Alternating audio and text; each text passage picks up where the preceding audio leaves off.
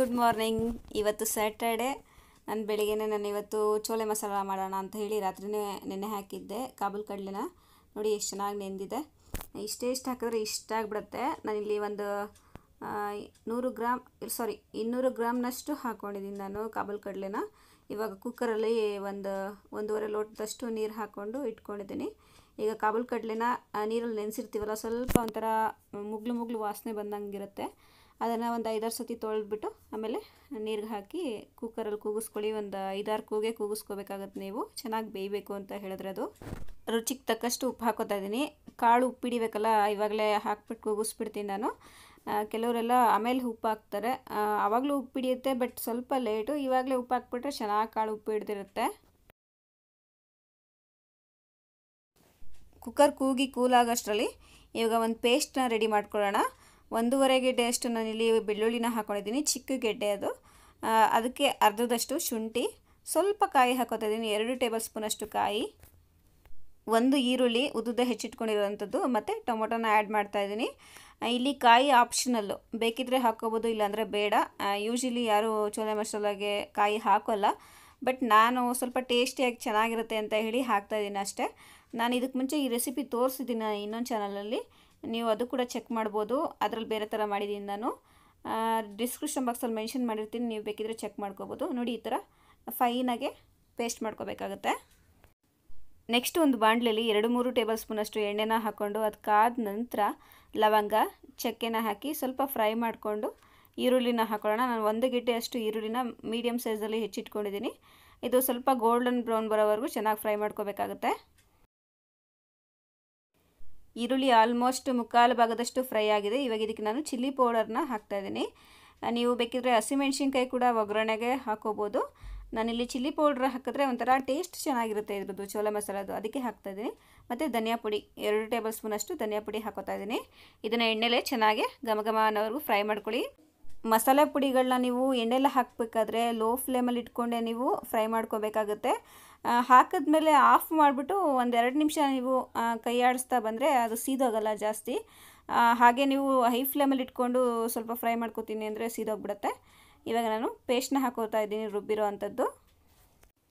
ಇವಾಗ ಇದನ್ನು ಎಣ್ಣೆಲೇ ಚೆನ್ನಾಗಿ ಫ್ರೈ ಮಾಡ್ಕೋಬೇಕಾಗತ್ತೆ. ನಾನು ನೀರು ಹಾಕ್ತಾಯಿಲ್ಲ, ಹಾಗೆ ಎಣ್ಣೆ ಬಿಟ್ಕೊಳ್ಳೋವರೆಗೂ ಘಮ ಅನ್ನೋವರೆಗೂ, ಹಸಿ ವಾಸನೆ ಎಲ್ಲ ಹೋಗೋವರೆಗೂ ಮಸಾಲೆದು ಚೆನ್ನಾಗಿ ನಾನು ಫ್ರೈ ಮಾಡ್ಕೊತೀನಿ.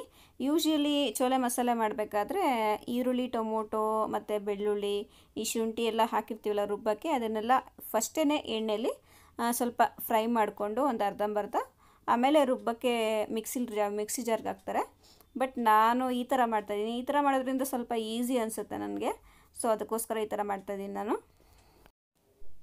ನೆಕ್ಸ್ಟು ಎವರೆಸ್ಟ್ ಚೋಲ ಮಸಾಲ ಹಾಕ್ತಾಯಿದ್ದೀನಿ. ಇದು ಆಪ್ಷನಲ್ಲು, ಬೇಕಿದ್ದರೆ ಹಾಕೋಬೋದಿಲ್ಲ ಅಂದರೆ ಬೇಡ. ಇನ್ನೂ ಜಾಸ್ತಿ ಟೇಸ್ಟಿಯಾಗಿರಬೇಕು, ನಿಮಗೆ ಸ್ಪೈಸಿ ಆಗಿರಬೇಕು ಅಂತ ಹೇಳೋದಾದರೆ ಹಾಕೋಬೋದು. ನಾನಿಲ್ಲಿ 1 ಟೇಬಲ್ ಸ್ಪೂನಷ್ಟು ಆ್ಯಡ್ ಮಾಡ್ತಾಯಿದ್ದೀನಿ. ಅಕಸ್ಮಾತ್ ಇದನ್ನು ಹಾಕ್ಕೊಳ್ದೇ ಇದ್ದರೆ, ಮನೇಲಿಲ್ಲ ನನಗೆ ಹಾಕ್ಕೊಳ್ಳಲ್ಲ ನಾನು ಅಂತ ಹೇಳೋದಾದರೆ ಗರಂ ಮಸಾಲ ಆ್ಯಡ್ ಮಾಡ್ಬೋದು ಲಾಸ್ಟಲ್ಲಿ ನೀವು. ಇದು ಹಾಕ್ಕೊಳ್ದೇ ಇದ್ದರೆ ಮಾತ್ರ, ಇಲ್ಲಾಂದರೆ ಗರಂ ಮಸಾಲ ಏನು ಅವಶ್ಯಕತೆ ಇರೋದಿಲ್ಲ ಇದು ಹಾಕ್ಕೊಂಡ್ರೆ. ಈ ಮಸಾಲೆಗಳನ್ನ ನಾವು ಲೋ ಫ್ಲೇಮಲ್ಲೇ ಇಟ್ಟು ಫ್ರೈ ಮಾಡ್ಕೋಬೇಕಾಗುತ್ತೆ. ಹೈ ಫ್ಲೇಮಲ್ಲಿ ಇಟ್ವಿ ಅಂದರೆ ಸೀದೋದಂಗೆ ಆಗಿಬಿಟ್ಟು ಕಂಟು ವಾಸನೆ ಹೊಡಿತಾ ಇರುತ್ತೆ. ಚೋಲೆ ಮಸಾಲ ಅಷ್ಟು ತಿನ್ನೋದಕ್ಕೆ ಚೆನ್ನಾಗಿರೋದಿಲ್ಲ. ಸೊ ಲೋ ಫ್ಲೇಮಲ್ಲೇ ಇಟ್ಟು ಎಣ್ಣೆ ಬಿಡೋವರೆಗೂ ಚೆನ್ನಾಗಿ ಫ್ರೈ ಮಾಡ್ಕೊಳ್ಳಿ. ಇದು ಫ್ರೈ ಆಗ್ತಾ ಇರಲಿ. ಕುಕ್ಕರ್ ಕೂಲಾಗಿದೆಯಾ ಇಲ್ವಾ, ಕಾಳು ಬೆಂದಿದೆಯಾ ಇಲ್ವಾ ಅಂತ ನೋಡೋಣ ಬನ್ನಿ. ಕುಕ್ಕರ್ ಕೂಲಾಗಿದೆ. ಈಗ ಲಿಡ್ನ ಓಪನ್ ಮಾಡ್ಕೊಳ್ಳೋಣ. ಒಂದು 4-5 ಕೂಗಿಸ್ಕೊಂಡಿದ್ದೆ ನಾನು. ನಮ್ಮನೆ ನೀರು ಕಾವೇರಿ ವಾಟರ್ ಆಗಿರೋದ್ರಿಂದ ನಾನು ಒಂದು 3-4 ಕೂಗಿಸ್ಕೊಂಡ್ರೆ ಸಾಕು ನನಗೆ. ಬಟ್ ನನಗೆ ಸ್ವಲ್ಪ ಭಯ ಇರುತ್ತೆ, ಬೇಗ ಮಾಡಬೇಕಲ್ವ ಬೆಳಗ್ಗೆ ಅಂತ ಹೇಳಿ ಒಂದು 4-5 ಕೂಗಿಸ್ಕೊಂಡಿರ್ತೀನಿ ಯಾವಾಗಲೂ ನಾನು. ಬೋರ್ ನೀರಾದರೆ ಇನ್ನೂ ಜಾಸ್ತಿನೇ ಕೂಗಿಸ್ಕೋಬೇಕನ್ಸುತ್ತೆ ನೀವು. ಇವಾಗ ಇದನ್ನು ಸ್ವಲ್ಪ ನಾನು ಒಂದು 1/4 ಭಾಗದಷ್ಟು ಕಾಳನ್ನ ನಾನು ಎತ್ತಿಟ್ಕೊತಾ ಇದ್ದೀನಿ.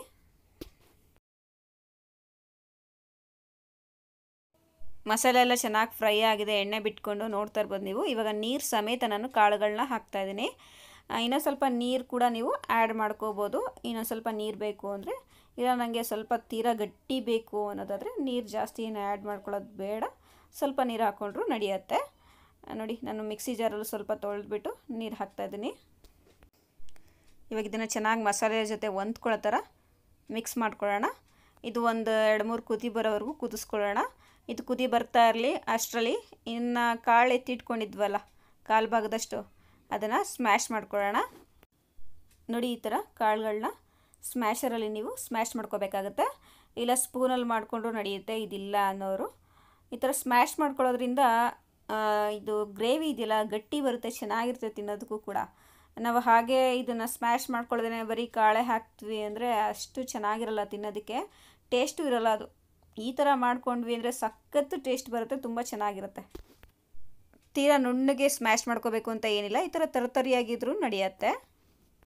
ಕಾಳುಗಳು ಮಸಾಲೆ ಜೊತೆ ಎಲ್ಲ ಚೆನ್ನಾಗಿ ಹೊಂದ್ಕೊಂಡು ಚೆನ್ನಾಗಿ ಕುದೀತಾ ಇದೆ.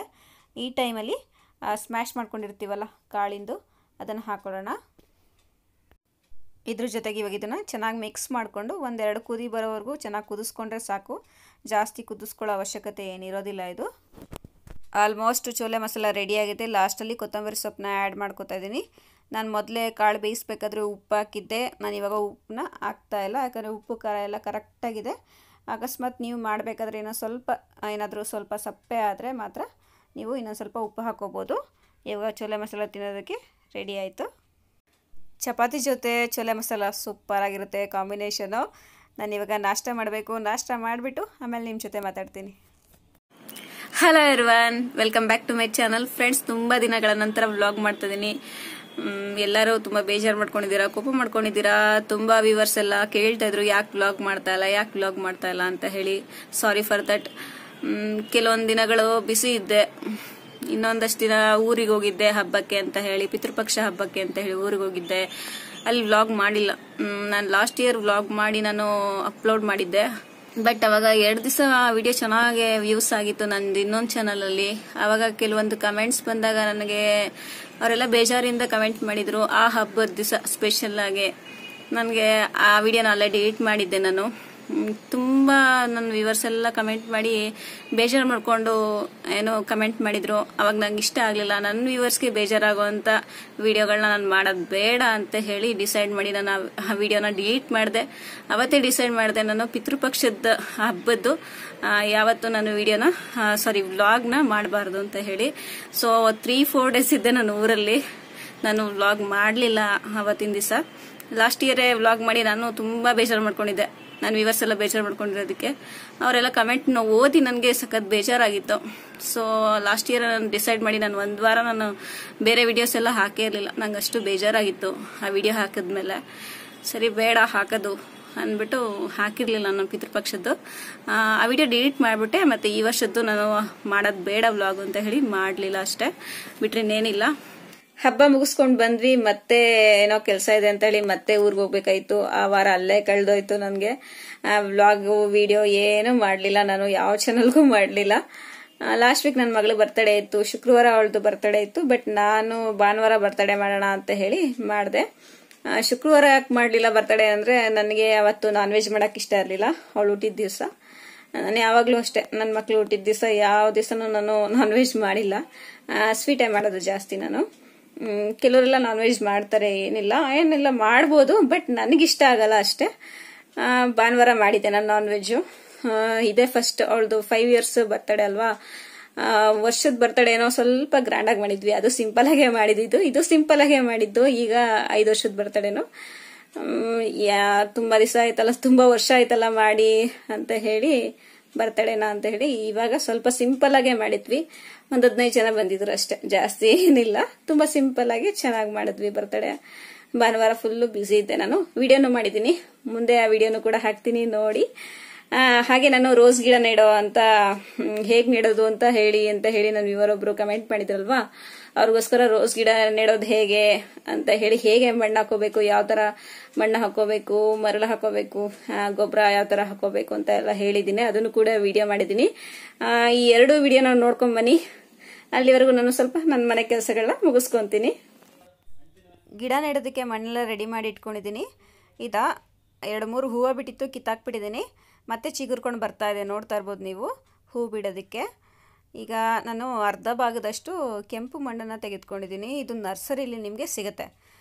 ಇದು ಸಿಕ್ಕಿಲ್ಲ, ದುಡ್ಡು ಕೊಟ್ಟು ನಾವು ಮಣ್ಣು ತೊಗೋಬೇಕಾ ಅಂತ ನೀವು ಹೇಳೋದಾದರೆ ಗಾರ್ಡನ್ ಸಾಯಿಲ್ ಕೂಡ ತೆಗೆದುಕೋಬೋದು. ಇದು 1 kgಗೆ 10 ರೂಪಾಯಿ ಪ್ಯಾಕೆಟ್ ಈ ಥರ ಸಿಗುತ್ತೆ. ಈ ಥರ ತೊಗೊಳಕ್ಕೆ ಇಷ್ಟ ಇಲ್ಲ ಅನ್ನೋರು 100 ರೂಪಾಯಿಗೆ 1 ಮೂಟೆ ಮಣ್ಣನ್ನು ಕೊಡ್ತಾರೆ ನರ್ಸರಿಲಿ, ಅದನ್ನು ಕೂಡ ತೆಗೆದುಕೋಬೋದು. ಇದು ಮರಳಂತೂ ನಿಮಗೆ ನರ್ಸರಿಲಂತೂ ಸಿಗೋದಿಲ್ಲ. ಮನೆ ಕಟ್ತಾ ಇರೋವಂಥ ಜಾಗದಲ್ಲಿ ನಿಮಗೆ ಖಂಡಿತ ಮರಳು ಸಿಕ್ಕೇ ಸಿಗುತ್ತೆ. ಅಲ್ಲಿ ಹೋಗಿ ನೀವು ತೊಗೊಂಬರ್ಬೋದು. ಇದು ವರ್ಮಿ ಕಾಂಪೋಸ್ಟು ಅಂದರೆ ಗೊಬ್ಬರ. ಇದು 30 ರೂಪೀಸ್ಗೆಲ್ಲ ನಿಮಗೆ ಸಿಗುತ್ತೆ. ಕೆಲವೊಂದು ನರ್ಸರಿಗಳಲ್ಲಿ ಅಷ್ಟೇ, ಕೆಲವೊಂದು ನರ್ಸರಿಗಳಲ್ಲಿ ತುಂಬ ಕಾಸ್ಟ್ಲಿ ಈ ವರ್ಮಿ ಕಾಂಪೋಸ್ಟು. 100 ರೂಪಾಯಿ 1 kg ಆ ಥರ ಇದೆ. ಒಂದೊಂದು ನರ್ಸರಿಲಿ ಒಂದೊಂದು ಥರ. ಬಟ್ ನಾನು ಹೋಗುವಂಥ ನರ್ಸರಿಲಿ 30 ರೂಪಾಯಿಗೆಲ್ಲ ಸಿಗುತ್ತೆ ಈಸಿಯಾಗೆ. ನಿಮಗೆ ಇದು ದುಡ್ಡು ಕೊಟ್ಟು ತೊಗೊಂಬರೋಕ್ಕೆ ಇಷ್ಟ ಇಲ್ಲ ಅನ್ನೋರು ಊರುಗಳಲ್ಲಿ ಗೊಬ್ಬರಗಳು ಸಿಗುತ್ತೆ, ಗೊಬ್ಬರದ್ದು ಇರುತ್ತೆ ಗೊಬ್ಬರ. ಅಲ್ಲಿ ನೀವು ಒಂದು ಕವರ್ಗೆ ಹಾಕಿ ತೊಗೊಂಬಂದ್ರೆ ನಡೆಯುತ್ತೆ. ಅದಕ್ಕೂ ಕೂಡ ಅನುಕೂಲ ಇಲ್ಲ ಅನ್ನೋರು ಖಂಡಿತ ನೀವು ನರ್ಸರಿಗೆ ಹೋಗಿ ವರ್ಮಿ ಕಾಂಪೋಸ್ಟ್ನ ದುಡ್ಡು ಕೊಟ್ಟು ತೊಗೋಬೇಕಾಗತ್ತೆ. ಇಲ್ಲ ಅಂದರೆ ಗಿಡಗಳಿಗೆ ಸಿಗೋವಂಥ ಪೌಷ್ಟಿಕಾಂಶ ಸಿಗೋದಿಲ್ಲ. ಗೊಬ್ಬರ ಹಾಕ್ತಿದ್ರೆ ಗೊಬ್ಬರ ಹಾಕ್ಕೊಳ್ಳೇಬೇಕಾಗತ್ತೆ.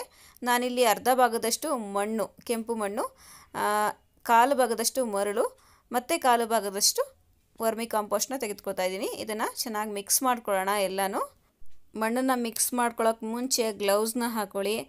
ನನ್ನ ಹತ್ರ ಗ್ಲೌಸ್ ಇಲ್ಲ ಅಂತ ಹೇಳೋದಾದರೆ ನೀವು ಈ ರೇಷನ್ ಐಟಮ್ಸ್ಗಳೆಲ್ಲ ಕವರಲ್ಲಿ ಹಾಕ್ಕೊಡ್ತಾರೆ ನೋಡಿ, ಅಕ್ಕಿ ಬೇಳೆ ಕಾಳುಗಳನ್ನೆಲ್ಲ, ಆ ಕವರ್ನು ಕೂಡ ನೀವು ಒಂದೊಂದು ಕವರ್ನ ಕೈಗೆ ಹಾಕಿ ಒಂದು ರಬ್ಬರ್ ಬ್ಯಾಂಡ್ನ ಹಾಕ್ಕೊಂಡು ನೀವು ಮಿಕ್ಸ್ ಮಾಡ್ಕೋಬೋದು. ಈ ಐಡಿಯಾನು ಚೆನ್ನಾಗಿದೆಯಲ್ಲ, ಗ್ಲೌಸ್ ಇಲ್ಲ ಅಂದರೆ.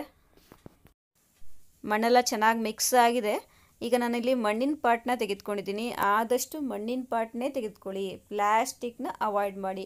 ಪ್ಲ್ಯಾಸ್ಟಿಕಲ್ಲಿ ನಾವು ಗಿಡ ನೆಡೋದ್ರಿಂದ ಏನಾಗುತ್ತೆ ಅಂತ ಹೇಳಿದ್ರೆ ಗಿಡಕ್ಕೆ ತಂಪು ಅಂದರೆ ಕೂಲ್ನೆಸ್ ಕೊಡೋದಿಲ್ಲ. ಅದಕ್ಕೆ ಜಾಸ್ತಿ ಬಿಸಿ ಬಿಸಿ ಅನಿಸ್ತಾ ಇರುತ್ತೆ. ಆ ಗಿಡ ಎಲ್ಲ ಬರ್ನ್ ಆಗೋ ಚಾನ್ಸಸ್ ಜಾಸ್ತಿ ಇರುತ್ತೆ. ಬೇರು ಅಷ್ಟೇ ಅಷ್ಟು ತಂಪಾಗಿರಲ್ಲ ಆ ಗಿಡದ್ದು. ನಾನಿಲ್ಲಿ ಮಣ್ಣು ಹಾಕೋತಾ ಇದ್ದೀನಿ. ಮಣ್ಣು ಹಾಕೋಕ್ಕೆ ಮುಂಚೆ ಕಲ್ಲು ಹಾಕ್ತಾರೆ, ಕಲ್ಲುಗಳನ್ನ ಚಿಕ್ಕ ಚಿಕ್ಕ ಕಲ್ಲುಗಳನ್ನ ಹಾಕ್ತಾರೆ. ಬಟ್ ನಾನು ನೋಡಿರೋ ಪ್ರಕಾರ ನರ್ಸರಿಗಳಲ್ಲಿ ನೀವು ನೋಡಿರ್ಬೋದು, ಯಾವುದೇ ಪಾಟ್ನ ನೀವು ತೊಗೊಳ್ಳಿ, ಯಾರು ಕಲ್ಲುಗಳನ್ನ ಹಾಕಲ್ಲ ಕೆಳಗಡೆ. ಯೂಶ್ವಲಿ ಮಣ್ಣು ಹಾಕೋಕ್ಕೆ ಮುಂಚೆ ಕಲ್ಲುಗಳನ್ನ ಹಾಕೋದ್ರಿಂದ ನೀರು ಸಲೀಸಾಗಿ ಹೋಗುತ್ತೆ, ಎಲ್ಲೂ ನಿಲ್ಲಲ್ಲ ಅಂತ ಹೇಳ್ತಾರೆ. ಬಟ್ ಅವಶ್ಯಕತೆ ಇಲ್ಲ ಅಂತ ನನಗನ್ಸುತ್ತೆ. ಯಾಕಂದರೆ ಮರಳು ಹಾಕಿರ್ತೀವಲ್ಲ, ಇಲ್ಲಿ ಜಾಸ್ತಿನೇ ಮರಳು ಹಾಕ್ಕೊಂಡಿದ್ದೀನಿ ನಾನಿಲ್ಲಿ, ನೀಟಾಗೆ ನೀರು ಹೋಗುತ್ತೆ ಅಂತ ನನ್ನ ಪ್ರಕಾರ, ನನ್ನ ಅನಿಸಿಕೆ. ನಿಮಗೆ ಬೇಕಾದರೆ ನೀವು ಕಲ್ಲುಗಳನ್ನ ಹಾಕೋಬೋದು. ಇದಕ್ಕೆ ಮುಂಚೆ ನಾನು ತುಳಸಿ ಗಿಡ ಹೇಗೆ ನೆಡೋದು ಅನ್ನೋ ವಿಡಿಯೋ ಕೂಡ ಮಾಡಿದ್ದೀನಿ. ಅದನ್ನು ಕೂಡ ಡಿಸ್ಕ್ರಿಪ್ಷನ್ ಬಾಕ್ಸಲ್ಲಿ ಮೆನ್ಷನ್ ಮಾಡಿರ್ತೀನಿ, ನೀವು ಬೇಕಿದ್ರೆ ಹೋಗಿ ಚೆಕ್ ಮಾಡ್ಬೋದು. ಅದನ್ನು ಬೇರೆ ಥರನೇ ನೆಟ್ಟಿದ್ದೀನಿ ನಾನು. ಹೇಗೆ ಅಂದರೆ ಕಾಲು ಭಾಗದಷ್ಟು ಕೆಳಗಡೆ ಮರಳನ್ನು ಹಾಕಿದ್ದೀನಿ, ಅಂದರೆ ಸ್ಯಾಂಡನ್ನು ಹಾಕಿದ್ದೀನಿ. ಮೇಲ್ಗಡೆ ಮುಕ್ಕಾಲು ಭಾಗದಷ್ಟು ನಾನು ಮಣ್ಣನ್ನು ಹಾಕಿದ್ದೀನಿ. ನಾರ್ಮಲ್ ಗಾರ್ಡನ್ ಸಾಯಿಲ್ ಬರ್ತಲ್ಲ, ಅದನ್ನು ಹಾಕಿದ್ದೀನಿ ನಾನು. ಅದು ಕೂಡ ಚೆನ್ನಾಗಿ ಬರುತ್ತೆ ಗಿಡ. ಅದನ್ನು ಒಂದು ಸತಿ ನೀವು ಟ್ರೈ ಮಾಡ್ಬೋದು. ಪಾಟ್ಗೆ ಮಣ್ಣು ಹಾಕಬೇಕಾದ್ರೆ 1 ಇಂಚಿನಷ್ಟಾದರೂ ನೀವು ಜಾಗ ಬಿಟ್ಟು ಮಣ್ಣು ಹಾಕಬೇಕಾಗುತ್ತೆ. ಯಾಕಂದರೆ ನೀರು ಹಾಕಬೇಕಂದ್ರೆ ಆಚೆ ಬಂದ್ಬಿಡುತ್ತೆ, ನೀವು ತುಂಬ ತುಂಬಿಟ್ರೆ ಮಣ್ಣು. ಸೊ ಅದಕ್ಕೆ ನಾನು 1 ಇಂಚಿನಷ್ಟು ಗ್ಯಾಪ್ ಇಟ್ಬಿಟ್ಟು ಮಣ್ಣು ಹಾಕಿದ್ದೀನಿ. ಫೈನಲಾಗಿ ನಮ್ಮ ರೋಸ್ ಗಿಡ ನೆಡೋ ಕಾರ್ಯಕ್ರಮ ಮುಗೀತು. ಇವಾಗ ನೀರು ಹಾಕ್ಕೊಳ್ಳೋಣ. ನೀರು ಕೆಳಗಡೆ ಇಳಿದು ಹೋಲ್ ಇರುತ್ತಲ್ಲ ಕೆಳಗಡೆ, ಅದರಿಂದ ಆಚೆ ಬರೋವರೆಗೂ ನೀರು ಹಾಕೋಬೇಕಾಗತ್ತೆ ನೀವು. ನಾನು ಮೊದಲೇ ಹೇಳ್ದಾಗೆ ಶ್ರೇಯನ್ ಬರ್ತಡೇನ ಸಿಂಪಲ್ಲಾಗೆ ಸೆಲೆಬ್ರೇಟ್ ಮಾಡಿದ್ವಿ. ಡೆಕೋರೇಷನು ಕೂಡ ಅಷ್ಟೊಂದೇನು ಜಾಸ್ತಿ ಏನು ಮಾಡ್ಕೊಂಡಿಲ್ಲ, ಸಿಂಪಲ್ಲಾಗಿ ಮಾಡ್ಕೊಂಡಿದ್ದೀವಿ. ಶ್ರೇಯನ್ ಡ್ರೆಸ್ ಚೆನ್ನಾಗಿದೆಯಾ? ಖಂಡಿತ ಕಮೆಂಟ್ ಮಾಡಿ ಹೇಳಬೇಕು ಚೆನ್ನಾಗಿದೆಯಾ ಇಲ್ವಾ ಅಂತ ಹೇಳಿ. ಸೌತ್ ಇಂಡಿಯನ್ ಮಾಲಲ್ಲಿ ತೊಗೊಂಡಿದ್ದು ನಾನು. ನನಗಿಷ್ಟ ಆಯಿತು, ಬಟ್ ನನ್ನ ಹಸ್ಬೆಂಡ್ಗೆ ಆ ಡ್ರೆಸ್ ಇಷ್ಟ ಇರಲಿಲ್ಲ. ಬಟ್ ನನಗಿಷ್ಟ ಇತ್ತಲ್ಲ ಅಂತ ಹೇಳಿ ಹಠ ಮಾಡಿ ಇದನ್ನೇ ತೊಗೊಂಡ್ರೆ ತೊಗೋತೀನಿ, ಇಲ್ಲಾಂದರೆ ತೊಗೊಳಲ್ಲ ಅಂತ ಹೇಳಿ ಅದನ್ನು ತೊಗೊಂಡೆ.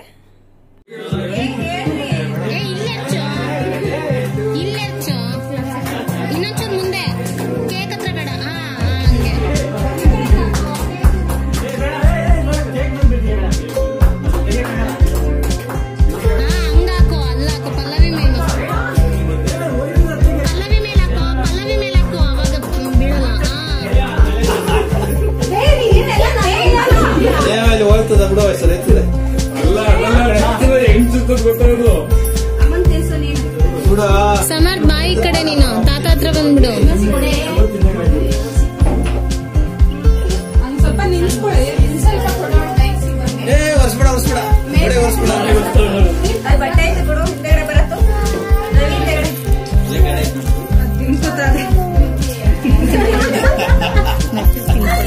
ಚೆನ್ನಾಗಿ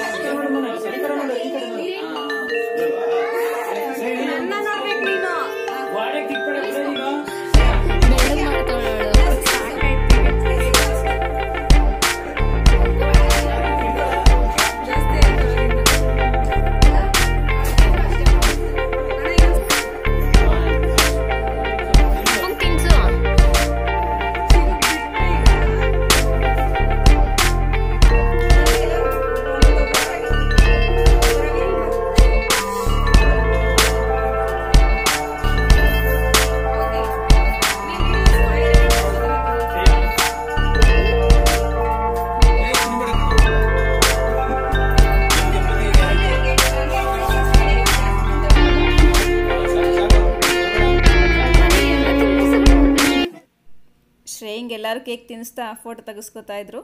ಎಲ್ಲರೂ ಸೇರಿದ್ವಲ್ಲ ಒಂಥರ ಖುಷಿಯಾಗಿ ಎಂಜಾಯ್ ಮಾಡಿದ್ವಿ ಅಂತಲೇ ಹೇಳ್ಬೋದು. ಕೆಲವರೆಲ್ಲ ಮಿಸ್ ಆಗಿದ್ರು, ಕೆಲವರೆಲ್ಲ ಬರಲಿಲ್ಲ. ಕರೆದಿದ್ದೆ ಬಟ್ ಬರಲಿಲ್ಲ. ಆದರೂ ಪರವಾಗಿಲ್ಲ, ಎಂಜಾಯ್ ಮಾಡಿದ್ವಿ ಅಂತಲೇ ಹೇಳ್ಬೋದು. ಇವರು ನನ್ನ 2ನೇ ಮೈದಾ ಮತ್ತು ನನ್ನ ಕೋ ಸಿಸ್ಟರು. ನೀವು ಇವ್ರನ್ನ ಜಾಸ್ತಿ ವೀಡಿಯೋಸಲ್ಲಿ ನೋಡಿರಲ್ಲ, ಇವತ್ತು ತೋರಿಸ್ತಾ ಇದ್ದೀನಿ. ಇವರು ನಿಮ್ಗೆ ಗೊತ್ತಲ್ಲ, ನಮ್ಮಣ್ಣ ನಮ್ಮ ಅತ್ತಿಗೆ ಯಾವಾಗಲೂ ತೋರಿಸ್ತಾ ಇರ್ತೀನಿ. ನಾನಿಬ್ಬರು ಚಿಕ್ಕಪ್ಪಂದಿರು ಮತ್ತು ಶ್ರುತಿ ಇಷ್ಟು ಜನ ಬರಲಿಲ್ಲ. ಶ್ರುತಿ ಯಾಕೆ ಬರಲಿಲ್ಲ ಅಂದರೆ ಮೋಸ್ಟ್ಲಿ ಏನೋ ದೇವಸ್ಥಾನಕ್ಕೇನೋ ಹೋಗ್ತಾಯಿದ್ರು, ಪ್ಲ್ಯಾನ್ ಆಗಿಬಿಟ್ಟಿತ್ತು ಮೊದಲೇ ಅವ್ರದ್ದು. ಸೊ ಅದಕ್ಕೆ ಅವಳು ಮದ್ದೂರಿಗೆ ಹೋದ್ಲು. ನಾನಿಬ್ಬರು ಚಿಕ್ಕಪ್ಪಂದಿರು ಏನೋ ಬ್ಯುಸಿ ಇದ್ದರು ಅಂತ ಹೇಳಿ ಬರೋಕ್ಕಾಗಲ್ಲ ಅಂತ ಹೇಳಿ ಅವರು ಫೋನ್ ಮಾಡಿದರು, ಪಾಪ ಬೇಜಾರು ಮಾಡಿಕೊಂಡು. ಎಲ್ಲರೂ ಮಧ್ಯಾಹ್ನ ಊಟ ಮಾಡಿಕೊಂಡು ಸಂಜೆ ಅಷ್ಟರಲ್ಲಿ ಹೊರಟೋದ್ರು. ಬಟ್ ಕೆಲವ್ರು ಮಾತ್ರ ಇದ್ದರು, ನೈಟ್ ಒಂದೇ ಸತಿ ಊಟ ಮಾಡ್ಕೊಂಡು ಹೋಗೋರಂತೆ. ಇರಿ ಅಂತ ಇರಿಸ್ಕೊಂಡೆ ನಾನೇ. ನೈಟ್ 8 ಗಂಟೆ ಮೇಲೆ ಒಂದೇ ಸತಿ ಊಟ ಮಾಡಿ ಹೋಗ್ತಾರೆ ಎಲ್ಲರೂ. ನೋಡಿ ಅಪ್ಪಾಜಿ ಶ್ರೇಯಾ ವಾಕ್ ಮಾಡ್ತಿದ್ದಾರೆ, ಆ ಕಡೆ ನಮ್ಮ ಸೋದರತ್ತೆ ಚಿರು ವಾಕ್ ಮಾಡ್ತಿದ್ದಾರೆ. ಪಾರ್ಕ್ ಬಂದ್ವಿ, ಬೇಜಾರಾಗ್ತಿತ್ತು ಸಂಜೆ, ಹಾಗೆ ಸುತ್ತಾಡ್ಕೊಂಡು ಹೋಗೋಣ ಅಂತ ಹೇಳಿ ಕೆಳಗಡೆ ಬಂದಿದ್ದೀವಿ. ಓಕೆ ಫ್ರೆಂಡ್ಸ್, ನಾನು ಈ ವ್ಲಾಗ್ನ ಇಲ್ಲಿಗೆ ಕಂಪ್ಲೀಟ್ ಮಾಡ್ತಾಯಿದ್ದೀನಿ. ಐ ಹೋಪ್ ನಿಮಗೆ ಈ ವ್ಲಾಗು ತುಂಬ ಇಷ್ಟ ಆಗಿದೆ ಅನ್ಕೋತಾ. ನನ್ನ ವಿಡಿಯೋ ನಿಮ್ಗೆ ಇಷ್ಟ ಆಗಿದರೆ ಲೈಕ್ ಮಾಡಿ, ಶೇರ್ ಮಾಡಿ, ಏನಾದರೂ ಹೇಳೋದಿದ್ದರೆ ಕಮೆಂಟ್ ಮಾಡಿ. ಪ್ಲೀಸ್ ಸಬ್ಸ್ಕ್ರೈಬ್ ಮಾಡೋದ್ರ ಮರಿಬೇಡಿ. ಎಲ್ಲರೂ ಆರೋಗ್ಯವಾಗಿ ಖುಷಿಯಾಗಿರಿ. Thank you. Take care. Bye.